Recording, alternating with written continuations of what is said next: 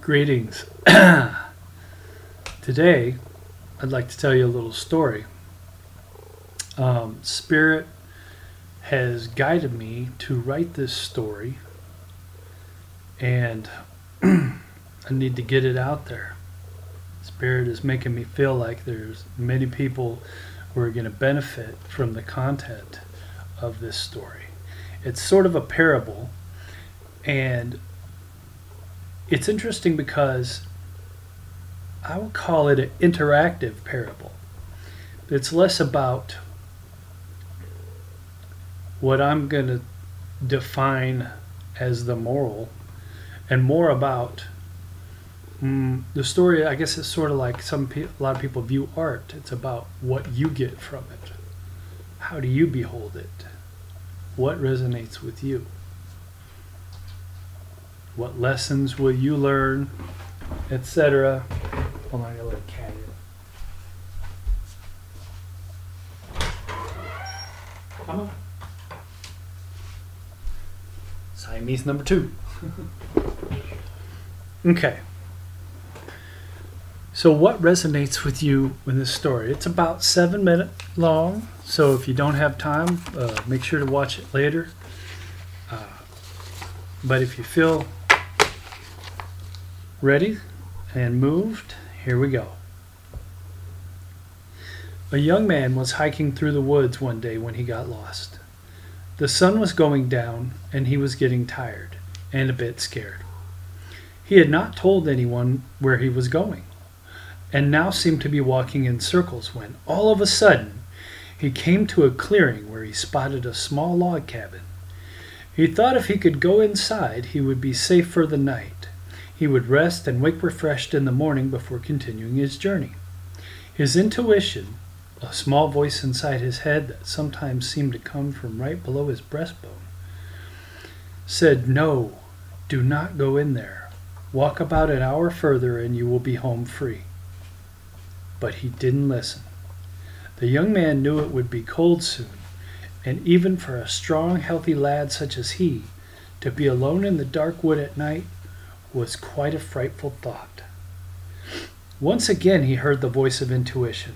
Some say this is how angels communicate with us. "Do not go in there. It is not safe, and you will regret it. Walk on just a little further, and you will be out of the woods, home free." But he was tired and wasn't sure he could trust his thoughts that seemed to be creeping into his mind.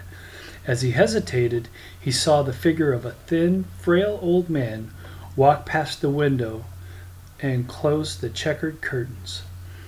He decided to go knock on the door and see if the old man would let him stay, just for the night. He knew that even if the old man tried anything, that he could easily overpower him. Approaching the door, getting ready to knock, he heard the voice of a third and final time say, "Do not do it. Don't knock. Please don't knock. It is not safe. Please walk on a bit further and you will be home free." There was a sadness and a desperation to the voice by now, and when he would recall the story later at dinners and parties, he remembered each time how he almost would have followed the voice had he not been so hungry, tired, and afraid. But he had made up his mind, and knock he did. 3 times he knocked, with the rapping of his knuckles growing louder and louder each time. He was about to give up when he heard the old man's creaky voice say, "Wait a minute, I'm coming." The old man opened the door wearing a triangle-shaped nightcap, like in the Night Before Christmas poem, and holding a dimly lit lantern. The young man asked if it would be all right for him to rest for the night, and he would continue his journey in the morning refreshed, to which the old man calmly said, "There is no place for you here, son. Best be on your way." But the young man persisted. Flexing his muscles, he tried to intimidate the older gentleman a bit. "Please, sir, I've been walking all day and am grown tired and have lost my way. Let me stay just one night, and I promise I will be gone in the morning." Now, being a young and handsome man, he was used to getting his way, as he was the baby in the family of 3 children. And he knew... Sorry, my cats are climbing all over my closet. He thinks it's Closet Mountain. Let me go take care of this real quick. Oliver? Come on, Ollie. Daddy's recording. Come here. What are you doing? Daddy's recording. Now, you know better. I've told you not to do that when I'm recording. I love you. We'll play later. Okay?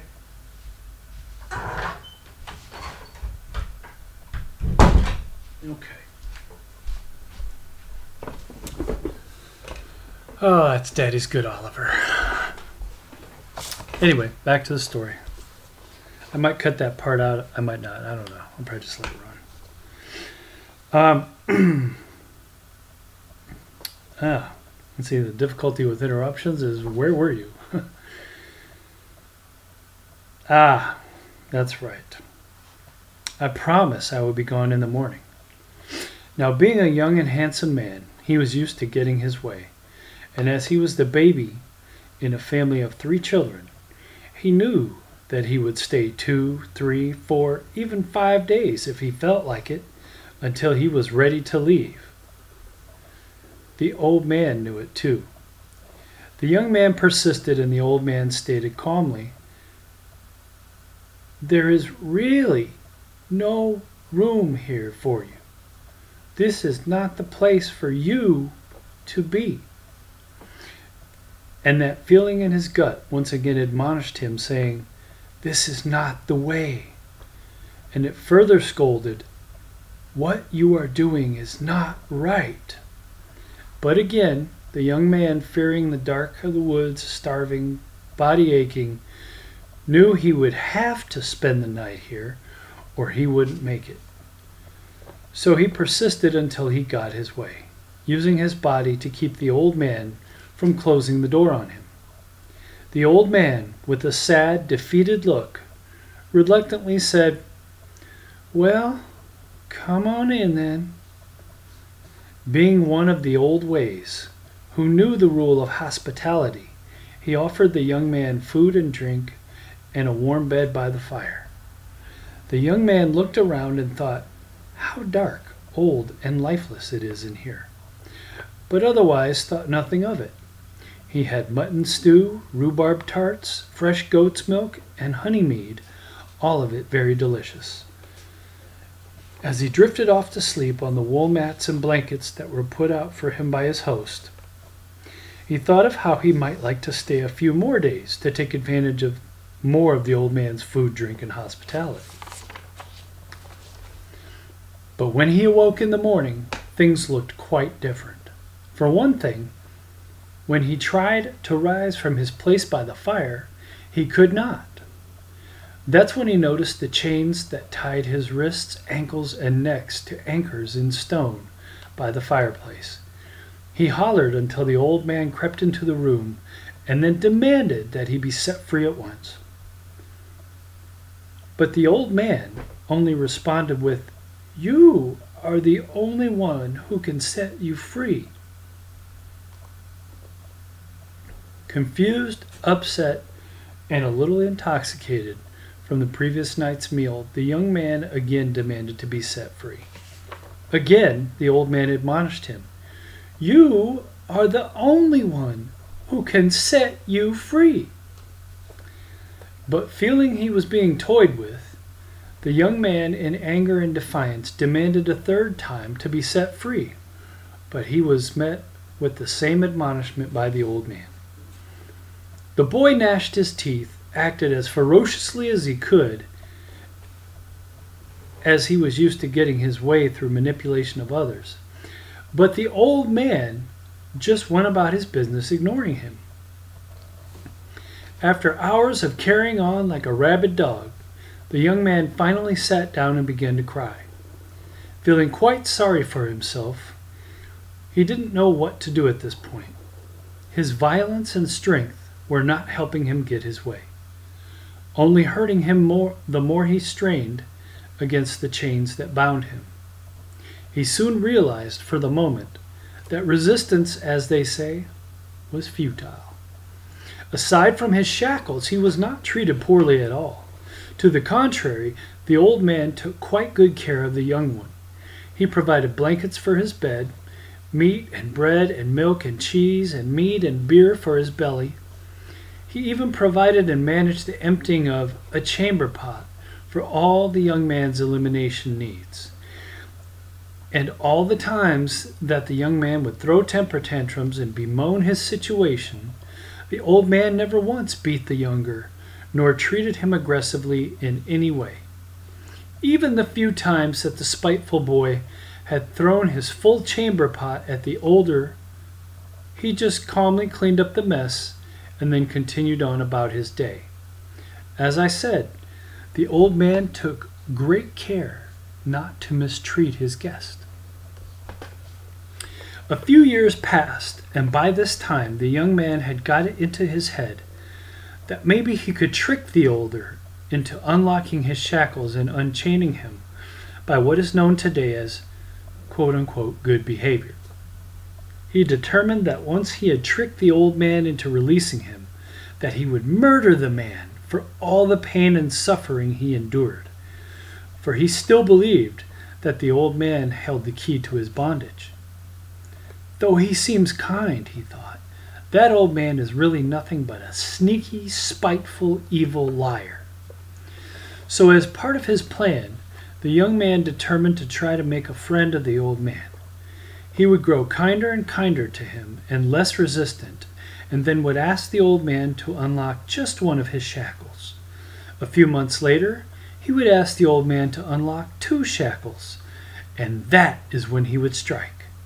Like the great slave gladiator hero Spartacus, who threw off the shackles of his ancient Roman oppressors, he would finally escape and be set free, but not before exacting retribution upon the old man for locking him up and treating him like a dog.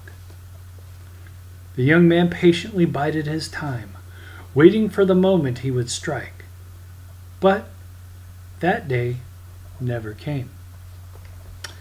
You see, the one thing that he never thought would happen did. He eventually began to care for the old man. I mean, truly care. He didn't understand the feelings he had. Now, almost 5 years after becoming a captive of this older householder and harboring nothing but ill feelings and intent toward him, that he would feel kindly towards the old man came as a great shock to the boy. In his newfound compassion, he began to talk to the old man and ask him stories about his youth. What had he wanted to be? What was his trade and profession? What made him decide to live alone in the woods? The old man was visibly pleased at these questions and began to tell story after story, tale after tale of his youth, his profession as a bricklayer and then stonemason, and how after getting injured he really wasn't much good to anyone and decided to leave the city for the wilderness.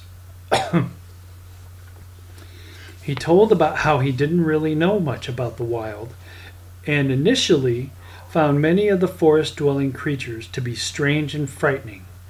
But one day, when he was out foraging for berries and wild greens, he happened across a series of white toadstool mushrooms arrayed in a circle, and knew from stories told in his village when he was a young lad that this was a fairy circle. Once he realized this, his heart began to sink, because he had heard that if a mortal steps into a fairy circle, he might never be heard from again. So you can imagine his true fright at realizing that he was smack dab in the middle of this unholy place. He recounted for the young man about how he met the fairies that day, including the queen of the fae, Morgana, and was held in trial in a fairy court that was convened on the spot for trespassing. Because he was ignorant and not deliberately trying to violate fairy law, nor did he have intent to hunt or harm fairies, he was given a very light sentence. The fairy queen told him that his sentence would be to remain in these woods, dark and dreary, until someone much drearier and darker in heart would come along. You will feed, clothe, and shelter him, and he will be bound by his own shackles. For only the darkest hearts, empty of compassion for others, will be able to find this place. You must not force this young man to do anything. You must not be violent either, but you will know him by his persistence, insistence, and violence in his heart. Even so, do not be afraid, as you will live as long as the boy lives. So you must take good care of him. Further, you will give him the best of everything you have, and will clean up after him, and take any insults he hurls, and you will not retaliate, nor plot, nor scheme, nor deceive this person, or become vengeful in any way. The punishment for violation of this pronouncement is death. Now, not all the fairy would treat a human this severely, just for stumbling into their circle. But Queen Morgana had had it up to here, with all the humans destroying the forest for wood for their buildings and ships, without even attempting to replace them, and with no thought or regard to their kind nor hers. She had had enough, and given her animosity towards humans at this point, thought that she was rather lenient with the sentence she pronounced. The old man told the boy how he despaired in the woods and gnashed his teeth and wailed for many years, and how he resented the evil that he felt the fairy queen had done him, and of how for many years he sat in his cabin in the woods plotting revenge for all that he had missed out on. For though he was injured and had a slight limp when he first entered the woods, he was not yet an old man. He told of how the bitter resentment festered, and how at one point he knew that if he could be let free from the fairy curse, as he called it, that in a rage of revenge and retribution, he would burn down the whole forest, not caring who he hurt in the process. And he told of how after years and years of harboring hatred for whom he had seen as his captors, one day those feelings all magically vanished and were replaced by realizing that what he really hated was himself. This realization changed his way of seeing things, along with his thoughts.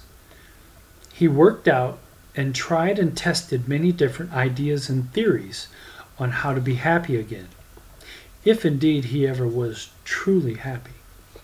Eventually, he stumbled upon a few noble truths. 1. Always act in the spirit of compassion and unconditional love. 2. Always offer hospitality to guests. In this way, some have entertained angels and secured good fortune unawares. 3. Always be forgiving of yourself and others. And 4. You must take care of yourself and be responsible for your own actions. To not do this simply generates guilt in self, and the heart can't handle it. And then he told the young man, now a full-grown adult, of how after his revelations, he learned to be at peace with whatever happened, knowing that all things are connected and that everything emanates from love. He began to think that maybe the one who was to come would never show up. But it did not bother him. He told of how a few knocked on the door and asked for help, but didn't force their way in, so he knew that they were not the ones. Then he told of how his heart leaped with joy in the day the young man showed up on his doorstep, but also with a little sadness, for he knew from his own experience what kind of journey of mind, spirit, heart, and soul lay ahead for the boy, and he knew it would not likely be all that pleasant, but it was necessary for the both of them. Nope. It took the old man many months to share all these stories, during which the younger man, again who was now a full-grown adult, began to, still in his shackles, help with chores. He scrubbed dishes, folded linens, and clothing they both shared, for they were similar in build and stature, and even helped prepare meals for the both of them. The younger man began to appreciate his position, and finally realized how blessed he was to have a roof over his head, a full belly, and a warm place to warm his bones, and companionship. One day he thought to himself, maybe I am to blame for being here. Maybe I do hold the key to my own chains. He stopped blaming the old man, society, nature, and everything else for his troubles. In fact, from that moment forward, he thanked the old man every day for his true hospitality and compassion he had shown. He recounted all his choices and actions that led to this moment, that led to walking through the woods alone without telling anyone, that led to him knocking on the old man's door. In that special moment, he realized finally that he was the one responsible for all the decisions that led him to the old man's cabin, and that he was the one responsible for his bondage. And the very next moment, he heard a voice that he hadn't heard for many years.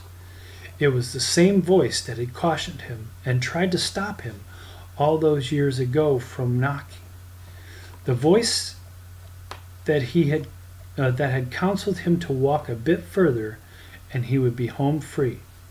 When he heard that voice, he wept with joy, for he knew this was intuition, and some say the voice of angels.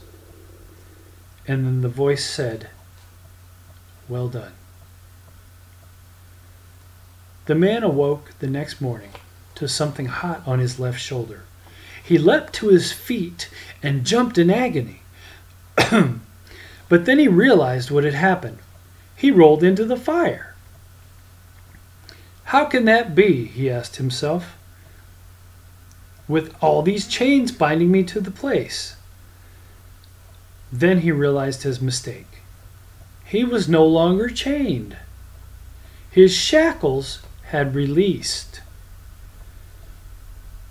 He knew in his heart that the old man was not responsible, but that recognizing and acknowledging the powers and actions of his choices is what had freed him. He was ecstatic. He couldn't wait to tell the old man. By now they had truly become friends, each valuing the other's company. The old man was happy to hear this, but a part of him was sad as well, because he knew that the younger man would probably soon be on his way, and he had grown quite fond of his company.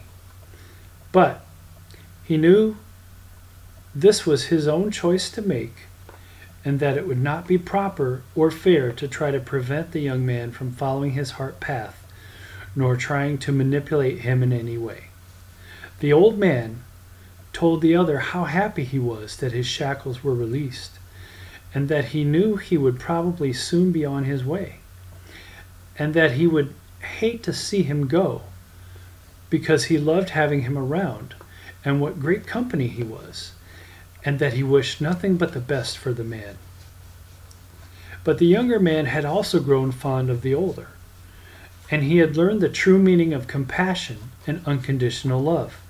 He asked the old man if he would mind if he could stay on a little longer, to which the old man happily agreed. But the old man, having learned much in life, gave this one admonishment: "I love you, boy, and I love your company, and I would have you stay as long as you want. But promise that you won't linger just because you think I need help. And promise me that you will go when your heart says it is time." The man promised, and they both knew that he would keep it. Several more years passed. In that time, the boy and the old man shared stories, made music, banged drums, and sang songs they each remembered from their youth. They ate together, gave thanks for their blessings together, and harvested and hunted together. They both smiled bigger and brighter with much more heart than either ever had before. For they knew that they were two kindred spirits, and that nothing could break their bond of brotherly love. As time passed, the evidence of age began to show on the old man, and he wasn't able to move as he had previously. The younger man knew that he needed to return the kindness that the old man had initially showed him. He took on more responsibility around the house, cleaning, cooking, and even taking care of the older man's chamber pot. He did these things with pleasure because it just felt good helping his friend. Months went by like this, and the old man, despite all the younger man was doing for him, finally succumbed to the effects of time and age. He was sad when his friend died, and though he could have left at any time, he was a little fearful about traveling out of this small piece of wooded land that he had gotten to know so well in the past few years. But eventually, he felt the pull and realized it was time to move on. The young man, now 10 years older than when he first arrived at this place, determined it was time to leave.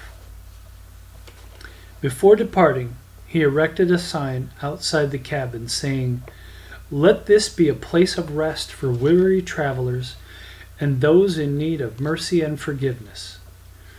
With his belongings loaded onto his back, he turned and gave one last look to the place where he learned so much, then began to walk. Though he was afraid of what lay ahead, for he knew the world could change much in 10 years, he knew that he must have courage and continue moving forward. He had not gotten 7 paces when in his mind he asked the question, "How do I get out of here? And where should I go to?" Then that voice that he had not heard in so long, the voice of his inner guidance, gave him the one most valuable piece of information that he needed to go forward from that point. Start where you are. Go just a little bit further east. Follow the sound of the river, and you will eventually come to a town. From there, you will be home free. And, added the voice, steer clear of fairy rings. Thank you for listening to my story today. This is an original story. As I said, Spirit inspired me to write it, and I'm just so happy I was able to get it finished for you guys. It may not be in its final form. I'm probably going to see if I can get it published by one of the pagan publishers, maybe Llewellyn or some other publisher. I'll have to pray on that and see what Spirit tells me. If you like this video and you want more content like this, go ahead and give me a like and subscribe below. You know the drill. I want to thank you all for watching today, and make sure to leave a comment if this story touched you in any way, if you learned anything from it. If you have any questions about the story, I won't answer questions. I can't answer questions like, what does this part mean, or what does that part mean? What I'd rather have is you comment and say, this is how this part affected me. This is how that part affected me. This is what I feel it means, etc. This is how I think it relates to my life. You know, stuff like that is definitely stuff, comments, the type of comments that I'd be looking for. Of course, you know, you're free. You can leave whatever comments you want. As I've said before, I don't take kindly to trolls. wasting my time and clogging up space. But if you have a legitimate comment that might seem negative, that's truth-seeking, that you're trying to find information, I'm happy to entertain any position that may be, I guess, adversarial or different or whatever. So don't be afraid to put things that other people might consider negative and that maybe other spiritual people wouldn't let you put on their channel. Also, please refrain from vulgarity, even though I may slip and use a F word or a swear word every once in a while. It will be for great effect, but it's not the norm. So, again, I hope you've enjoyed this. Thank you for watching. Oh, keep an eye out for the weekly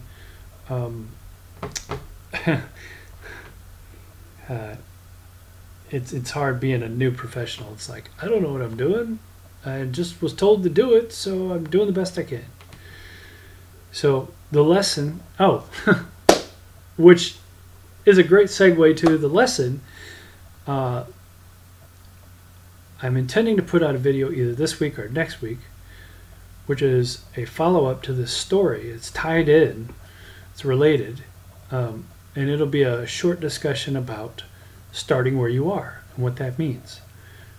How you don't have to be an expert to get started doing something. You just start where you are. But we'll talk about that more in another video. And again, I love you all. Thank you for watching. And feel free to click like and subscribe. And I don't have a Patreon yet, or I'd have you go ahead and I'd ask you to subscribe to Patreon like everybody else is, because Daddy needs to put food on the table just like everybody else. And this is what I'm doing. This is how I'm trying to earn my keep. So, love and blessings. Share this with everybody. Bye-bye.